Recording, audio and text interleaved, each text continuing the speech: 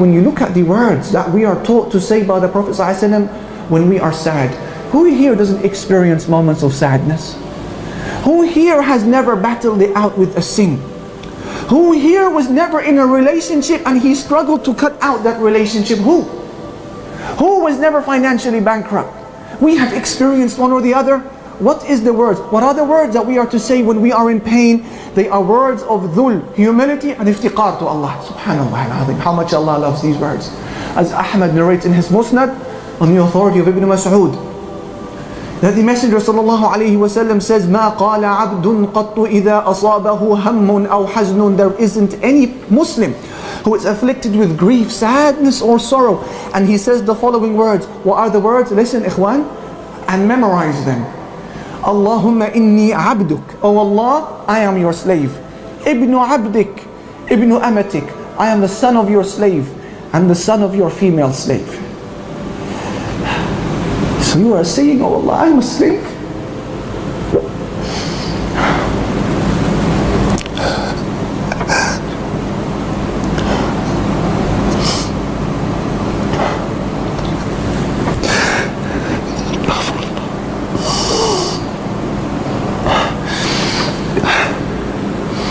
Oh Allah, I am your slave, the son of your slave, the son of your female slave. I am a slave. My mother's your slave. My dad's your slave. Nasiyati biyadik. My forelock is in your hands. Yeah, we hate to be grabbed by this part of our body and pulled, because it's the highest part of your body. It's humiliating to be pulled like this. You are saying, Ya Rabbi, this forelock of mine it's in your hands. مَاضٍ فِيَّ حُكْمُكَ. Your command over me will be executed. عَدْلٌ فِيَّ قَضَاءُكَ. Your judgment over me is always fair.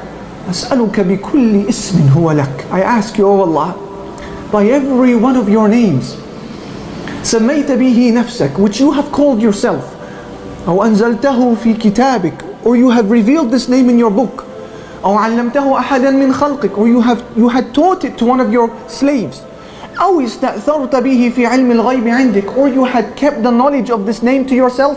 What do you want? What do you want, O slave? أَن تَجْعَلَ الْقُرْآنَ رَبِيعَ قَلْبِي. I ask you, O Allah, to make the Qur'an the life of my heart. وَنُورَ صَدْرِي, and the light of my chest. وَجَلَاءَ حُزْنِي, and the removal of my sadness. وَذَهَابَ هَمِّي, and a departure from my anxiety. The Prophet ﷺ says, anybody who says these words, Allah will remove his anxiety and replace it with happiness. The companions, they said, O Messenger of Allah, we should memorize these words. He says, أَجَلْ يَنْبَغِي لِمَنْ سَمِعَهُنَّ أَنْ يَتَعَلَّمَهُنَّ. Every person who hears these words should memorize them. But what is the secret here?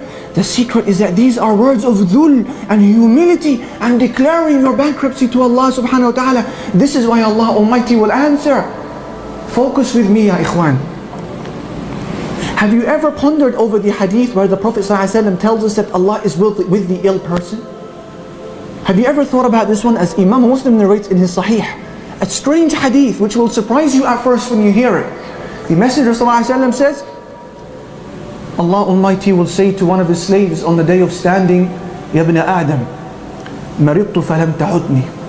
O son of Adam, Allah is saying to one of his slaves, O son of Adam, I fell ill and you didn't visit me. Subhanallah. The slave will say, Oh Allah, wa kayfa a'uduk wa anta rabbul alameen. Oh Allah, how am I to visit you when you are the Lord of the worlds? What does Allah say? Huh?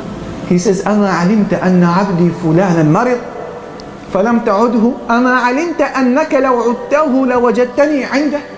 Oh my slave, didn't you know that slave such and such became ill and you didn't visit him? Had you visited him, you would have found me, Allah, with him. Ibn Qayyim rahimahullah mentions in his book Madarij al-Salikin, why is it that Allah Almighty is with the ill person? He says, لأن قلبه مكسور ولو كان من كان. He says, because the heart of this ill person is broken. He's weak. This ill person is humble to Allah. Therefore Allah is with him. Yeah? فَإِنْ كَانَ مُؤْمِنًا كَانَ اللَّهُ مَعَهُ. Therefore if this ill person is a Muslim, Allah will be with him. Ibn Qayyim goes on to say, perhaps this is also the secret why the dua, the supplication, the requests of the mazloom, the oppressed, are answered. And as-sa'im, the one who is fasting, is answered.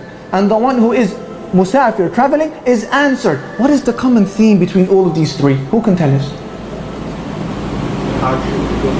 The hardship, which brings about what, Ya Abdul Hayy? The topic of ours, the humility. The common theme with these three people, why the Prophet ﷺ said their request will be answered by Allah every time, is because the common theme is humility.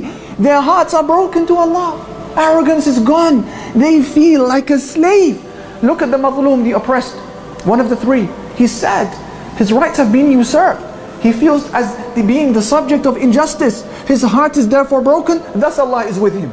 Ya Allah. As for the one who is fasting, his shahwa, his temptations have been dampened down now. He's hungry, he's thirsty, he's weak, he can barely get off the chair.